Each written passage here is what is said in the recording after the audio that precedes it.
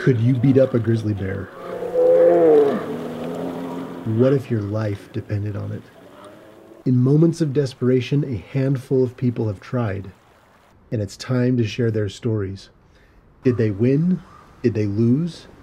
Is it even possible to defeat North America's largest terrestrial predator in a one-on-one brawl?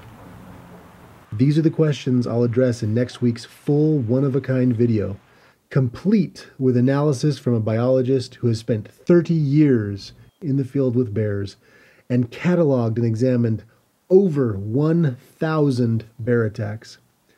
If you're like me and sick of people giving their backwards and hazardous opinions online and just want information you can trust, this is the series you've been waiting for.